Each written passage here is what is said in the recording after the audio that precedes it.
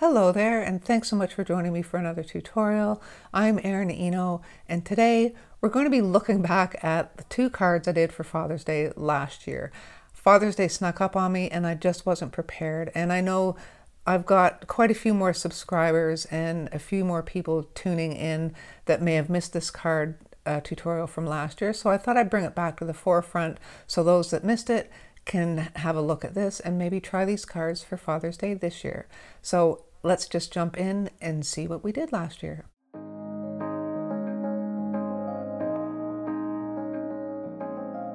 So for today I'm using my Arche cold press watercolor paper.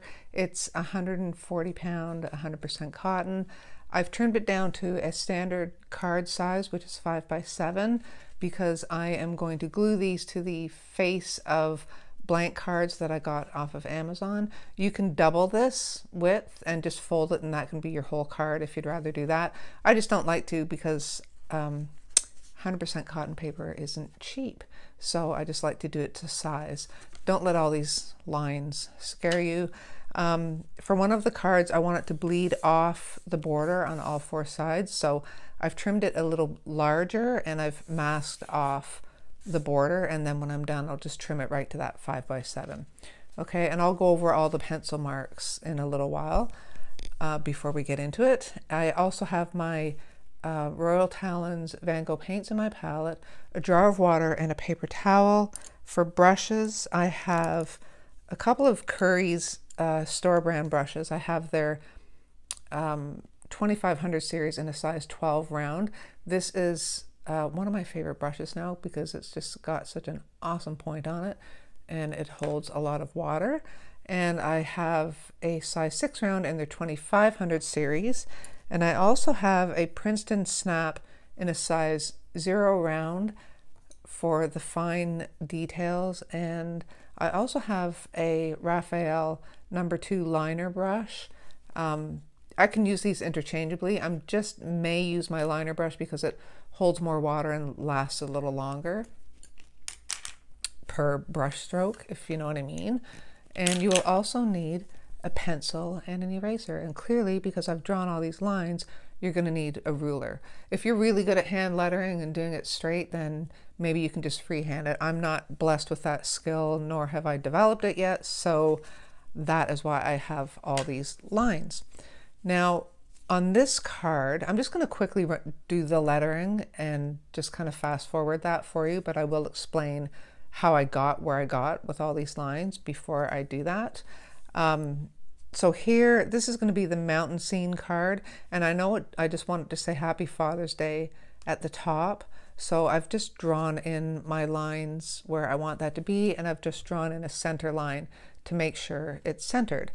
Then I also like to pre-draw out my lettering, so I kind of have something to go by as a guide for when I do write it on the card. And you just fold it like that and put it up there, and that way you have a better guide.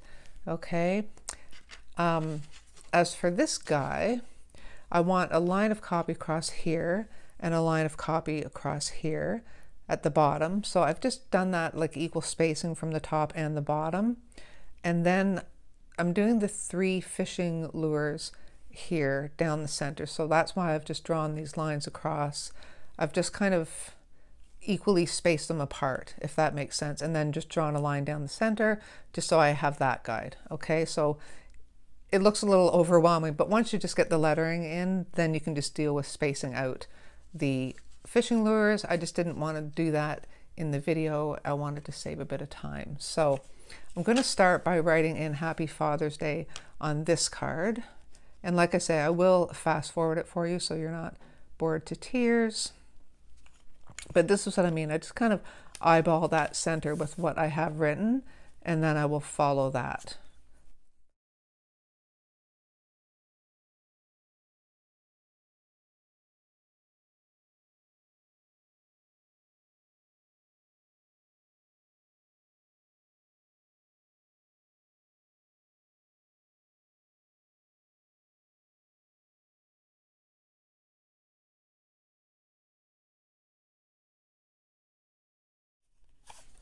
So now I have all my lettering done, and I can see that I'm still off to the left a bit on this one and this bottom line here.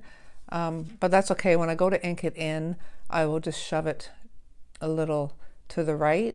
I forgot to mention you're also going to need a marker for the lettering. I'm going to do this one in faux calligraphy, and I'm just going to use my Sharpie pen. It's a little more bleed proof than the Sharpie marker. And normally I would use my micron pens, but I don't have them handy right now. So this one will work just fine. And I also forgot to mention that you will need a reference for the fishing lures. I just went online, and you can use a regular fishing lure. I like the fly fishing lures because they have these kind of feather little wispy things on them. So I'm just going to use this one as a base, and then we're going to do different colors. I'm sorry, because I've got two cards going here. I'm kind of going back and forth, so I apologize if it gets a little jumpy. But for the fishing lures, we have the centers, and I'm going to just basically draw them all the same. And I'm going to, because their tails go, you know, out the back, the basic kind of oval for their body is going to be a little off to the right. And I'm just going to draw kind of oval shape for his body, and we'll lighten these lines as we get into it too. Okay, so it may look small, but like I say, all the little feathers and everything will take up more space. And then we're going to draw the hook in, and that's just going to come out and curve back around. And then you just put this kind of little spearhead on it, okay? So I just want to make sure that these are all kind of the same size. So I'm just going to draw an imaginary line kind of down like that, and then do the same thing. We'll get 3 of these guys in. Perfect. Okay, and that's about it. There is a little dip, kind of almost looks like a little duck bill at the front of all of them, and that's where the fishing line gets tied to, I imagine.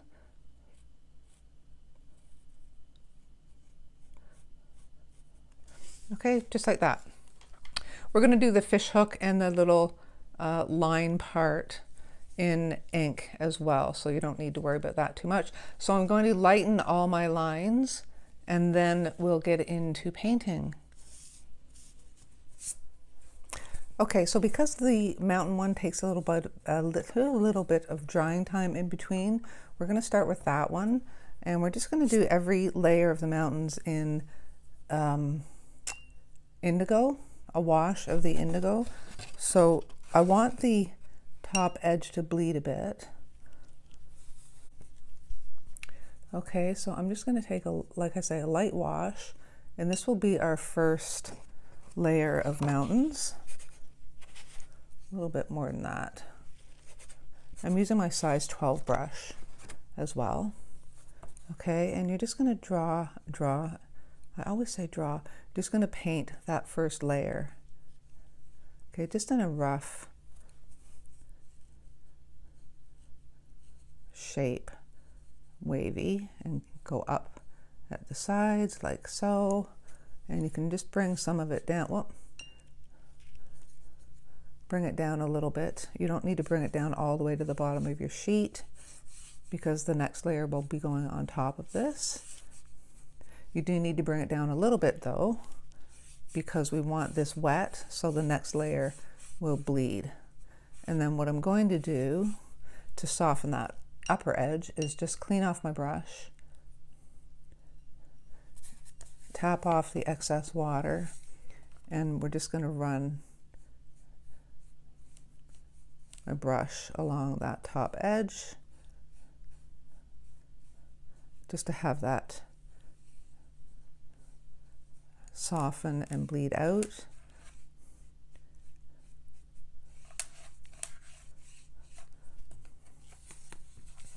Just like that. You can just go in and clean up that water on the edge. Okay, I might get a little bit of a weird bloom there, but that's okay. And I'm going to wait until the sheen is gone, so it'll still be damp, but not sopping wet. So the next layer won't bleed so much, but I will just mix a little bit of a lighter wash for the indigo.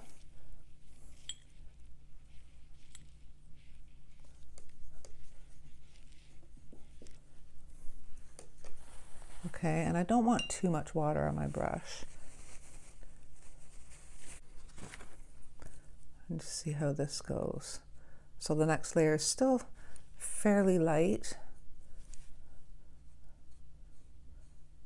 Okay, again, just a little rough mountain shape. Like that. And then bring that down. Now the next layer we don't want to be quite so fuzzy. So we don't want it so wet. And I don't really like this weird bloom thing I'm getting up here. I'm just going to see if I can pick some of that up without it going too odd on me. I picked it up all right. Picked it up so much it's almost gone. I'm going to see if I can fix that. Don't follow my mistakes.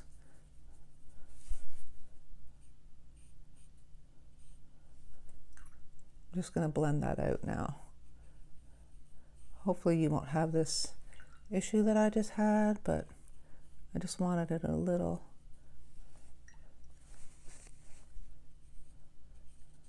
Okay. That's good enough. Okay, so there's just a slight difference between the next layer, probably not as much as I would like. So I'm going to go in with a little bit of a deeper color wash.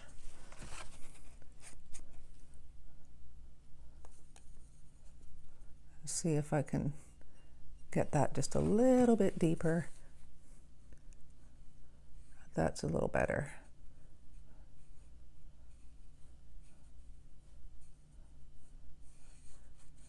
And again, just bring it down.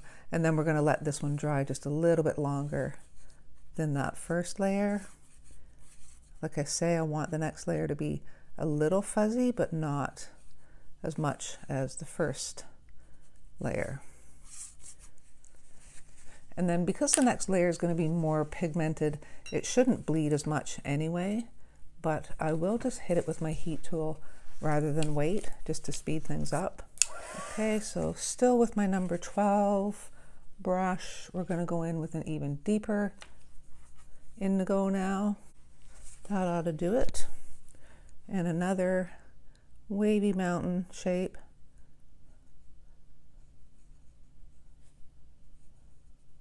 This one can probably come up even a little bit there.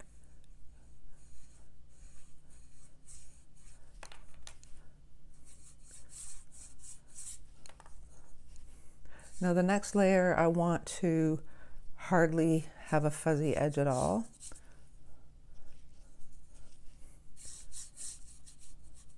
So I don't have a lot of water on my brush, as you can hear, because I don't want it sopping wet.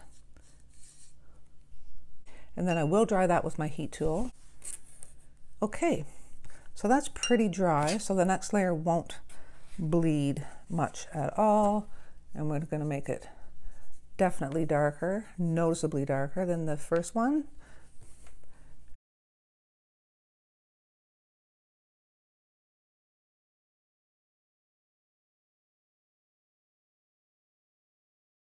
Okay, so I dried that with my heat tool. Now we're going to go in and do the very last layer, which, like I say, we don't want to bleed at all. And I'm just using straight up indigo, pretty dark. Okay, so a lot of pigment, little water. And I'm just going to do the mountain shape first.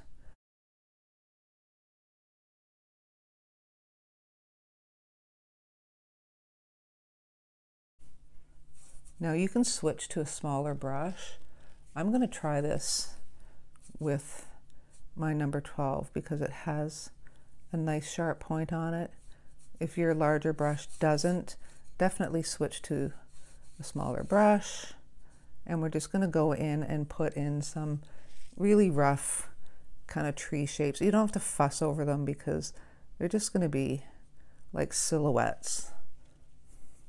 You're not really going to see any detail in them.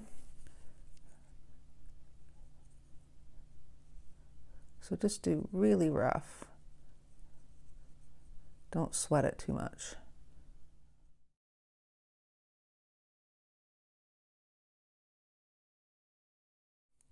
Just like that. And that's it for this card until we do the lettering. So I'll put it aside to dry. And we'll go on to the fishing lures. And I think I'm going to do blue, orange, and green. So I'm going to use my, well, let's get rid of this big brush. Each little guy is going to have a little kind of feathery edge just by his face. So I'm just going to take burnt umber and a little bit of yellow ochre. Sorry, it's raw umber. And just really watered down. Just going to do this kind of oval-y shape. Okay, and I'm going to do that on each one. Only because the fishing lures that I looked up have this kind of cream color there. And I do want to mimic that. It's just like a feathery edge on the face, kind of the side of the face of each lure. Could be a little lighter. Just gonna sop some of that, whoops. Kind of sopped too much of it up there. So I think I'm going to use my cerulean blue to start. See how that goes.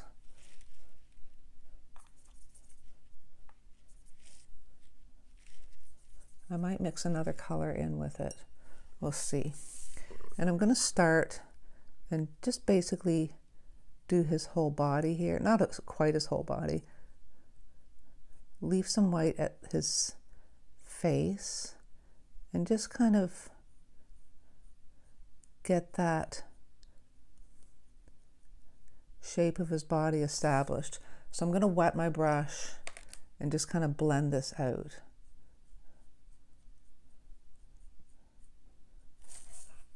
Into that oval shape.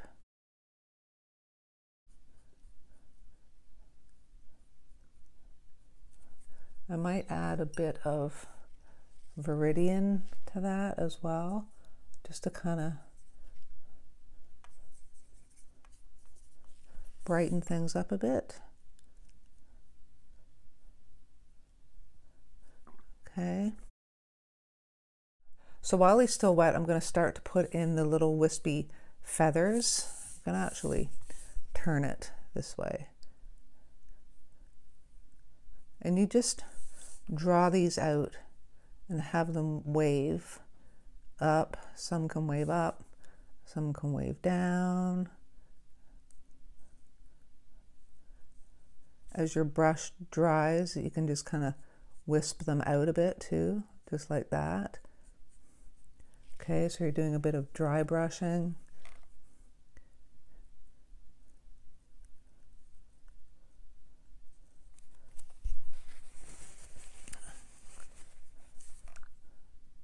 So you can just kind of play around and have some fun.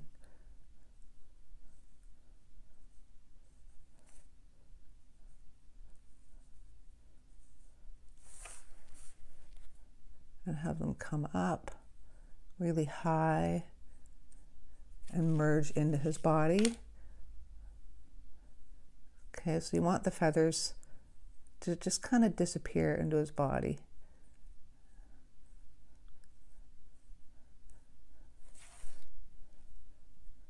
Just like that. And you can just keep adding these and layering them. Because we're using such a fine brush, there's not a lot of pigment going down, so it shouldn't bleed too much. And you should be able to just keep kind of adding these feathers in, and then have it kind of get denser and denser where his body is. We can go in and even darken it up a little more towards his body. You're going to have some of them go really high. I'm going to get the cerulean blue again and kind of heavy it up in there where they all kind of clump together in his body. Maybe a little denser here. And as I'm painting this, I forgot one really important thing that I wanted to do before I started painting. So I'm going to dry him off, and I will do that because it was a pretty important thing that I wanted to do there.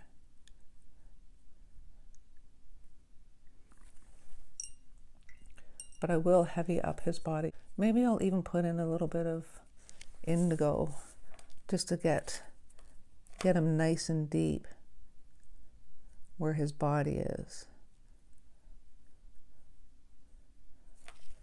Just a little bit.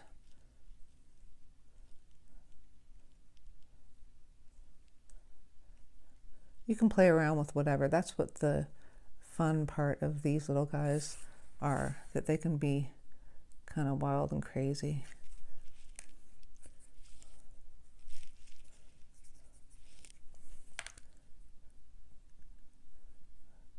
So I'm not using my liner brush. I don't think I'll bother using my liner brush. You can even do some little wisps coming down this way.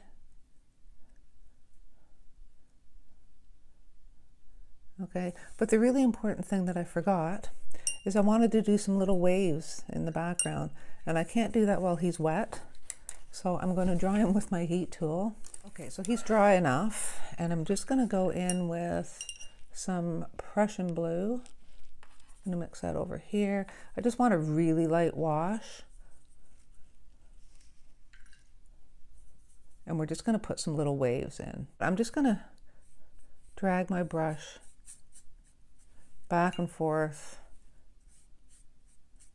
just to get some light blue waves that kind of look like water. Don't know if I wanted them quite that dark.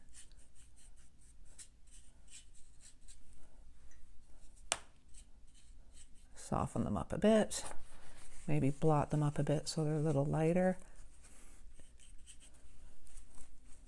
There we go. I want them fairly subtle, and these ones went a little darker than I would like.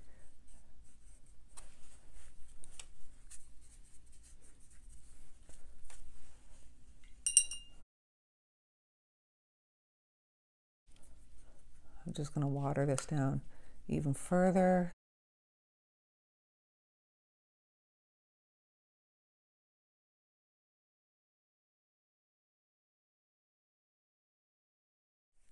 So now we'll go on to the second one. Actually, now that he's dry, I'm going to put the black in that I wanted to put in. Okay, so I'm just taking straight black, and I'm just going to do a little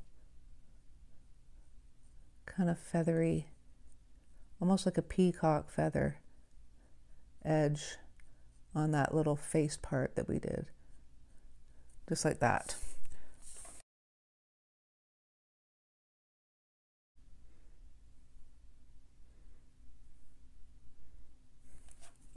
And then you can even just put a few lines of black in his feathers just to give him a little bit of contrast.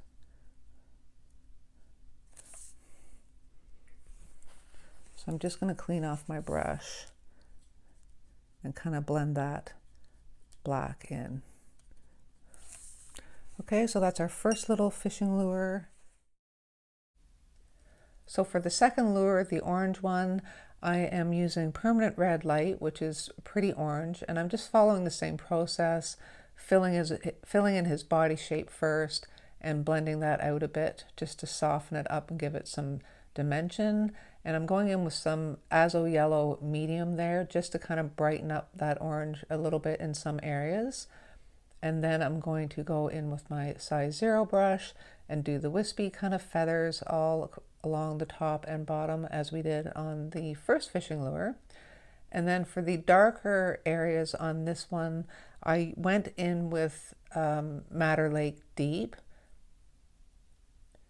And you'll see me go into that soon, and there we go, and start adding in some deeper little feather wisps and adding it along the top to give it some shape and dimension. And then for, actually, sorry, I almost went on to the green fish, but we're not done with the orange one. I'm just putting in the black on his face like we did on the blue one. Now we're gonna go in and start the green guy, and I believe I did a mixture of Hooker's Green Light and a little bit of indigo, I believe it was. Just sorry, not indigo, a little bit of azo yellow medium, just to get like a bright green. And I'm going to do, of course, the same thing with the feathers. And then for the darker areas, this is where I added a little bit of indigo to that bright green mixture to give it the same depth and dimension that the other two had.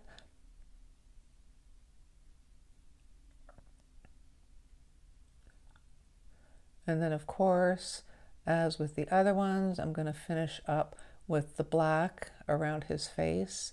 Oh, sorry, I'm just going in and adding some more indigo there along the top with an even darker green and just blending that out to give him some shape. Now I'm going to go in with the black and finish his face like I did the first two lures.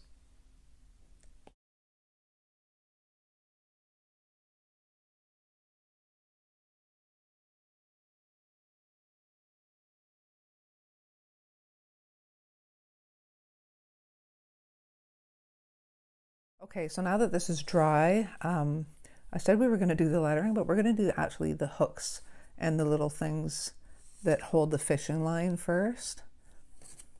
If I can see them. I can barely see them. Okay, so I'm going to draw that little duckbill that holds the fishing line. And I'm going to color it all in black.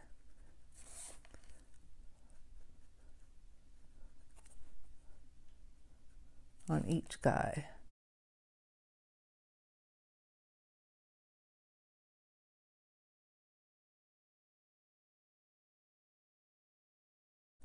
Or the fish hooks, rather, not fishing hooks.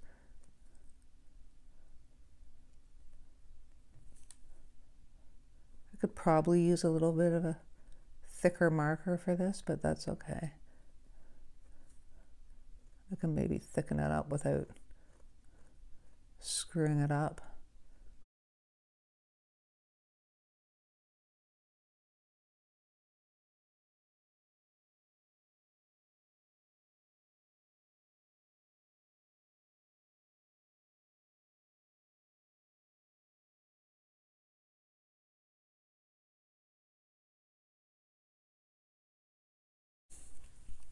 Okay, so the fish hooks are in now, and now we can do the lettering. And this one I wanted to move over a little bit, so I'll just go through and speed this up.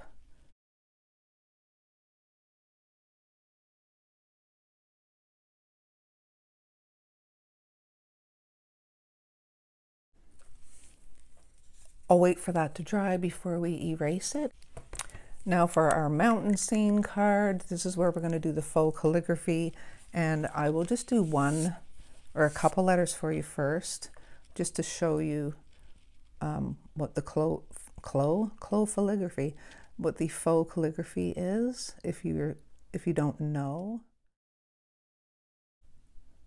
Okay, so for the faux calligraphy, basically every downstroke is going to be thicker, okay? So I'm just going to add a little thickness to every downstroke just by heavying it up and rounding it into that single line, just like that. Okay, so you just come down and go into that single line. I'm not the best at it, but it should look okay. So I will speed this up. Okay, I screwed that up. I heavied up both lines on the D. I shouldn't have done that. But if you do that, I'm sure your dad won't mind. So I'm going to make sure that the ink is completely dry. I'm going to erase all the pencil lines, and then we'll look at our finished cards. I decided to add in just a little bit of black at the top of the bottom two fishing lures, just to add a little bit more contrast on those two. So here are the finished cards. I hope you guys enjoyed this tutorial and that you found it helpful, and maybe you'll give these a try and make your own Father's Day card this year. So that's it for now. Thanks again so much for stopping by and supporting my channel, and I will see you next time.